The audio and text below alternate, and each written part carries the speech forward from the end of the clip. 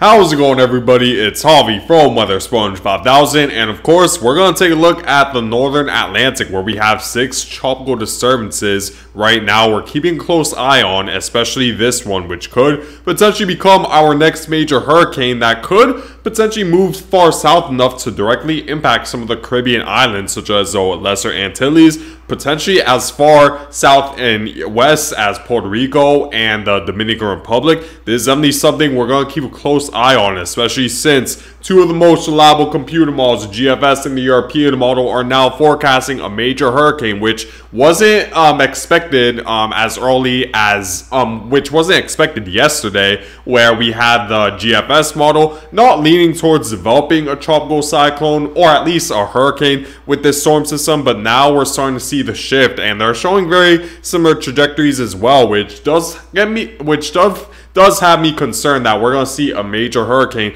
not only impact the Caribbean islands, but potentially the United States in the more long-term future, depending on how much ridging there is. So we're definitely going to talk about this in detail in this video, especially before I get to the rest of the tropical disturbances. As of right now, the National Hurricane Center is giving this a medium 60% chance of developing, but I'm at least expecting this chance to rise into a high chance over the next several days. It really seems like the computer models are very confident in developing at the very least a tropical storm with this, and I definitely wouldn't be surprised if we see a hurricane or potentially a major hurricane in the more long-term future. We're just going to need to wait, I'll say, several days or potentially as early as tomorrow to see the National Hurricane Center update its forecast to where we see a higher chance, because the chance does increase the further westward in the forecasts we are with this tropical disturbances. So expect this chance to increase, and we'll likely see a tropical cyclone in the main development region based on all the factors we're seeing, as well as the amount of wind or at least the lack thereof of wind shear over the main development region. So here is a tropical disturbance right now coming off the West African coast, and already it does look concerning because we're seeing a very large blow up of thunderstorm activity surrounding the low pressure system, and that isn't something you see every day when it comes to a tropical wave coming off the West African coast, because typically the thunder showers are a lot more scattered and we see a much more elongated area of moisture with a tropical wave that comes off the West African coast. But this is concerning because not only do we see a huge blow up of thunderstorm activity that's very consolidated, but we do see the area of moisture is very small, it's very compact. If I were to show you this picture without any context, you'd probably might assume that this will be a tropical storm, and I wouldn't blame you if you'd think that, because there's a huge blow up of thunderstorm activity surrounding this storm. So it's definitely very conducive for development, even as it encounters potentially some dry air over the main development region, which definitely does have me concerned when it comes to the future of this storm system. So here's what the latest run of the GFS model is stating, and you're going to clearly see that the GFS model is much different compared to yesterday, and unfortunately that's not a good thing, because as you're going to see later during the run, we see that this area of moisture comes off the West African coast, and we do see quite a bit of moisture, so that will definitely promote a lot more lift and convection around the center of circulation, and it does become a lot more compact than what the GFS model initially anticipated in its prior run. And continuing to move forward, we see the GFS model wants to immediately just rapidly intensify this storm right over the central portion of the main development region, where we see the pressure drop down well before it reaches the Caribbean, down to 973 millibars. This is equivalent close to a Category 3 hurricane, and based on its trajectory, it's looking like it's moving right straight towards the Lesser Antilles and potentially Puerto Rico, and we see the pressure drop even more, and it pretty much maintains around the same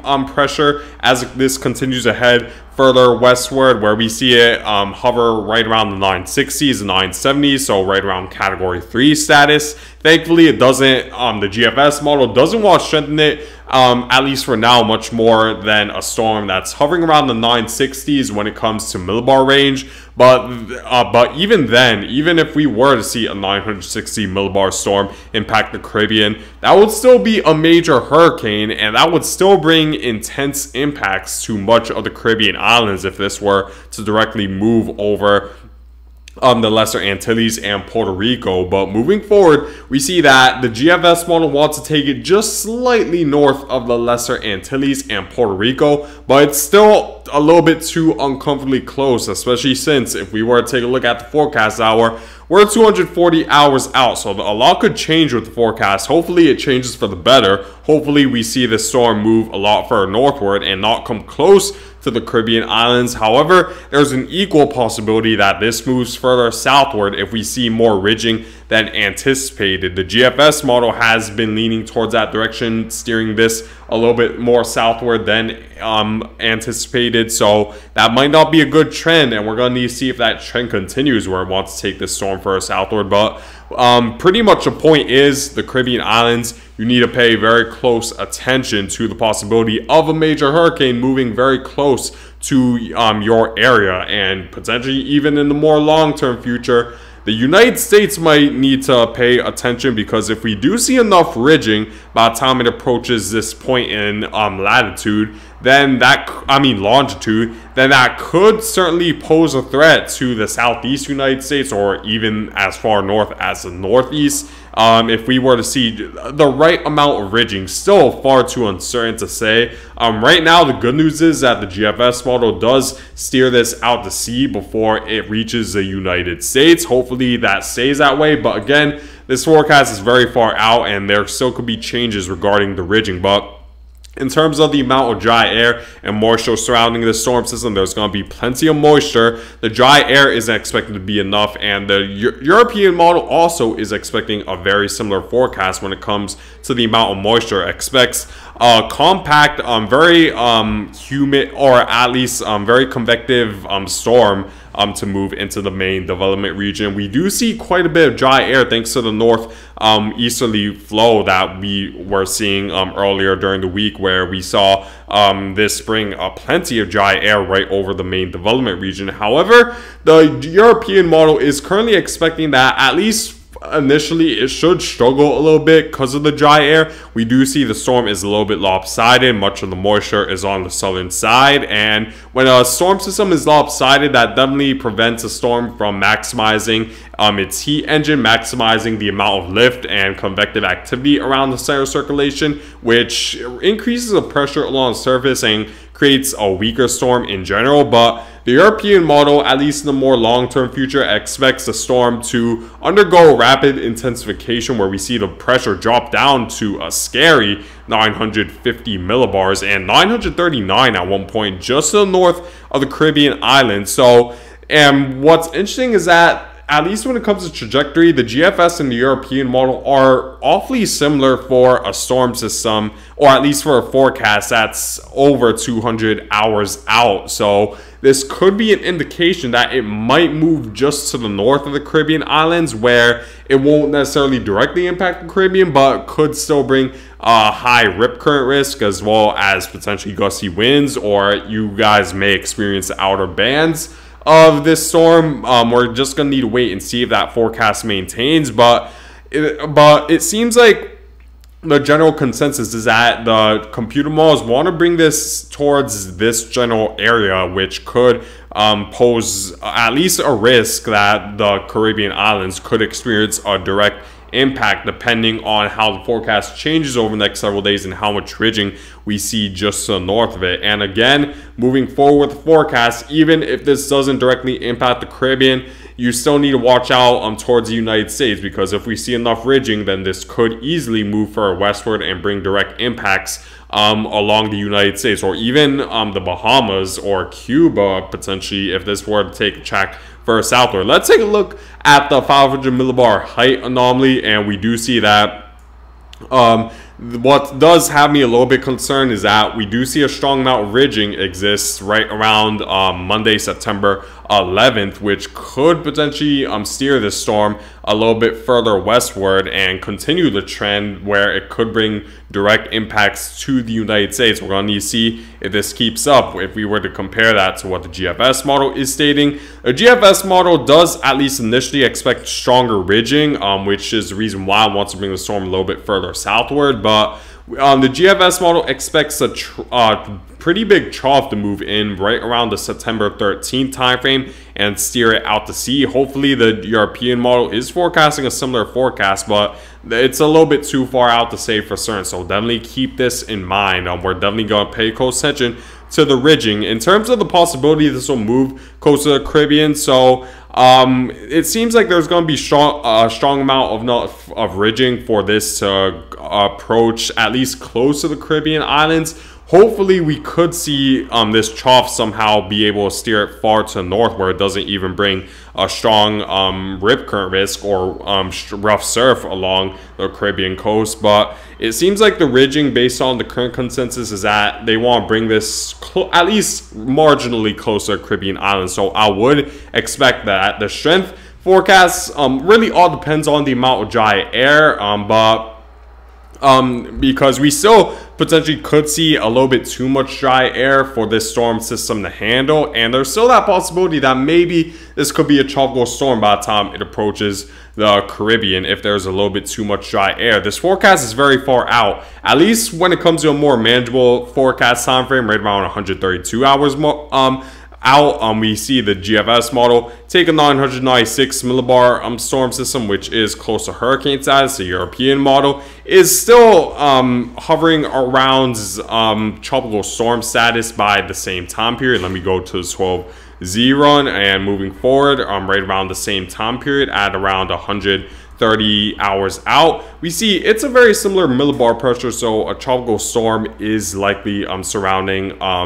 at least by next week. What's the big question remains how much dry air there will be to see if this will strengthen into a major hurricane. I'll say most likely though we're gonna see a tropical storm in the main development region and come marginally close to the Caribbean, but the ceiling is certainly high with this storm. A major hurricane or even a regular hurricane is possible, and the wind shear, I almost forgot to mention, will be relatively weak over the center circulation, and in fact the upper level high above the center circulation will help the outflow, which is certainly not good news. So the Caribbean, definitely keep tabs on this storm system because you could potentially see a major hurricane as early as next week. Now, in terms of other tropical cyclones we're watching in the northern Atlantic, here is the remnants of Idalia, and you're probably wondering what's the status of post-tropical cyclone Idalia, because we were talking about in the last video if this could take a left turn towards the northeast. However, I'll say that it's definitely less likely at this point. It seems like there's not going to be a strong amount enough of ridging for this to take a left hook. That'll at least bring direct impacts to the northeast. Potentially Maine could experience some gustier winds and some rain showers, but most likely at least the remnants of Idalia should move towards eastern Canada. But at that point it should be a fairly weak storm, but still keep in mind for gusty winds as well as enhanced risk of rain showers right over southern Canada. Here's a look at what the European model is forecasting when it comes to tropical storm Idalia. And we do see Idalia also is very disorganized. There's plenty of dry air just so west of it, and it's really on life support. Really the only thing that's keeping this storm afloat is that it does have quite a bit of instability, and you probably could tell over the northeast that it's a lot cooler and very dry. It feels very fall-like right now over the northeast, and of course when you combine the cooler and more stable air with the very warm and tropical features surrounding the center circulation, that would create enough instability for the wind speed and rotation to at least exist, even if this isn't completely a tropical entity. And moving forward, we do see the European model instantly does develop this or at least strengthen this quite a bit, primarily due to instability, and does bring stronger, gustier winds right around Canada and even as far west as Maine, but not much when it comes to rainfall and impacts, which is certainly good news, as it seems like it's just going to deal with a lot of dry air for this to at least be an extremely impactful storm for eastern Canada, which is definitely good news. And in terms of Tropical Storm Franklin, this is expected to move out to sea, not really bringing much of impacts, at least to anyone in the Western Hemisphere, and continuing to move forward. This could merge with another mid-latitude cyclone, but it won't necessarily be considered a tropical entity at this point. So Europe, at least be aware of the remnants of Franklin, just when it comes to rainfall, because it could bring an enhanced amount of rainfall over portions of Europe. And moving forward, we also have Tropical Storm Gert, but it's struggling. It's expected to dry out, so not much to worry about there. And also Tropical Storm Jose, but it's expected to merge with or at least Tropical Storm Franklin, which is definitely good news. And in terms of our other what likely will become Tropical Storm Katia, we do see that it's expected to move northward thanks to a weakness in ridging right over the main development region. If we were to take a look at the height anomaly right now, you're going to clearly see that that there's barely any ridging, so this Tropical Storm Katia will pretty much just move northward and will just dissipate thanks to the amount of dry air that's further northward, as well as cooler sea surface temperatures. So again, not much to worry about there. So at least the good news is for the northern Atlantic is that pretty much all the tropical disturbances we see outside of maybe Idalia and what likely will become our next major hurricane aren't expected to bring much of any impacts towards land, but still keep in mind of Idalia right around eastern Canada and the Caribbean. Definitely pay close attention to our next potential major hurricane. Here's a look at the ensemble members, and it does look concerning for several reasons. For one thing is that much of the ensemble members want to develop a major hurricane, as they're very aggressive in that fact, and that does have me very concerned that a major hurricane is more likely than not. And at the very least, a hurricane, I'll say, is definitely becoming highly likely at this point as this approaches the Caribbean, and a tropical storm is almost inevitable. And another thing too is that we do have quite a few ensemble members wanting to take direct impacts right over the Lesser Antilles and even as far south as Puerto Rico. We're definitely going to pay close attention to how the ridging builds just to the north of this storm system. The stronger the ridging, the more impacts we're likely to see for the Caribbean, and the United States needs to at least be aware of this possibility as well, because maybe this could make the journey a lot further westward than you'd expect. The European model, as you can see, is also showing a very similar forecast, taking a very similar trajectory and strength as GFS model, with some ensemble members taking direct impacts to the Lesser Antilles and Puerto Rico. So definitely just be aware, stay tuned for more updates right over the Caribbean over the next several days, because this could potentially become very concerning for you guys. So yeah, guys, we're now approaching the most active portion of the hurricane season, the date that's most synonymous with the most tropical cyclone activity is September 10th. So we're pretty much right at the heart of the hurricane season, and it's no surprise with what we're seeing right now with 6 tropical disturbances, some in which could impact land. So anywhere along the northern Atlantic where you could where a tropical cyclone could pose risks along the coast, you definitely want to keep tabs on the hurricane season, especially since the sea surface temperatures right now are just heating up overall, which is definitely very concerning. But that's it for now, guys, and I thank you guys for watching.